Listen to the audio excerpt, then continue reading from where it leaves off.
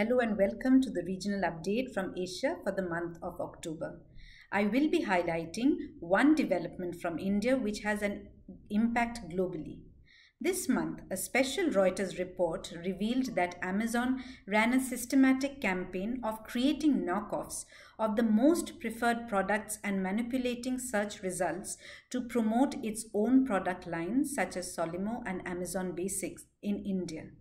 Reuters based these allegations after examining thousands of pages of internal Amazon documents, including emails, strategy papers, and business plans.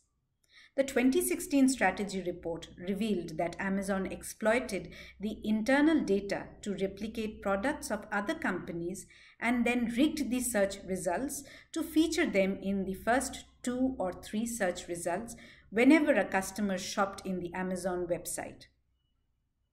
Amazon has denied these claims, stating that Reuters hasn't shared the documents or sources with them, and therefore they cannot confirm the authenticity of these allegations and believe that the claims are factually incorrect and unsubstantiated.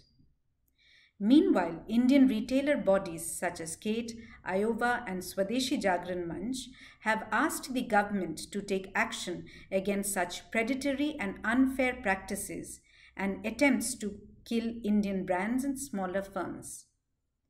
For long, these retail bodies have alleged that Amazon unfairly copies best-selling products and gives preference to these in the search result, and these allegations are currently being probed by the Competition Commission of India.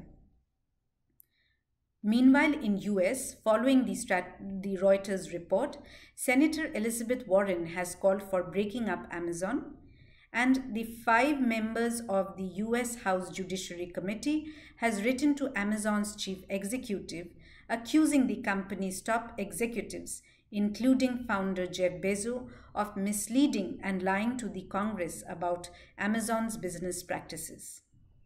Amazon has reverted, stating that the company or its executives did not mislead the committee and have termed the media articles as inaccurate. These revelations will definitely result in more intense scrutiny by regulators, especially in the US, EU, India, and other countries who are already investigating the company on antitrust issues.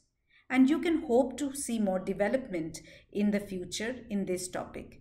That's all from me for this month. Thank you.